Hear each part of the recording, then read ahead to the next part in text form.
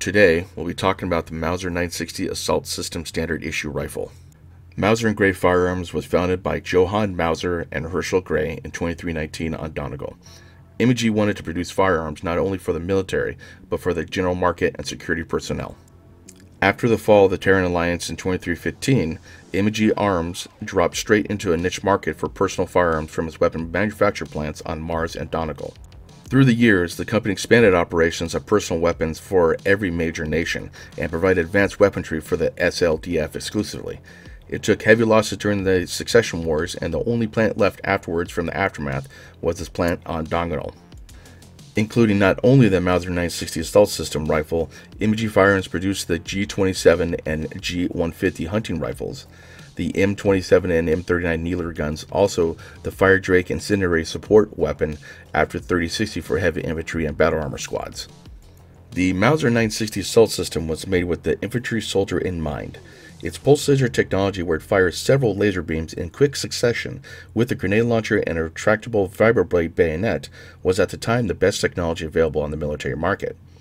Battle tested and approved, this rifle made everything else in the market feel inadequate against it. The stock even helped the soldier on the field with a small survival kit included. In the stock was assortment supplies such as emergency flares, flashlight, pulse signal stick, an emergency radio, folding spade, small medical kit, and a 2-day supply of nutrition pills, even toilet paper. The Mauser 960 assault rifle was used by the SLDF on its Nighthawk Mark 21 light power armor systems that was mass produced in 2720. These suits were mainly used by the Special Forces, as the SLDF wanted to keep them a secret from the general populace.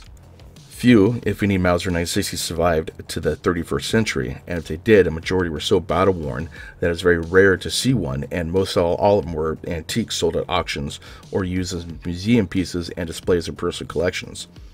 Only Comstar maintained a huge stockpile of these rifles in working order and had them being used by the Com Guards.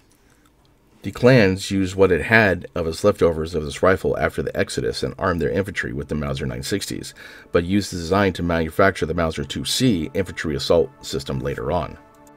And that's it, everybody. Thank you for watching. I do appreciate it. Hit that like button and subscribe if you guys can.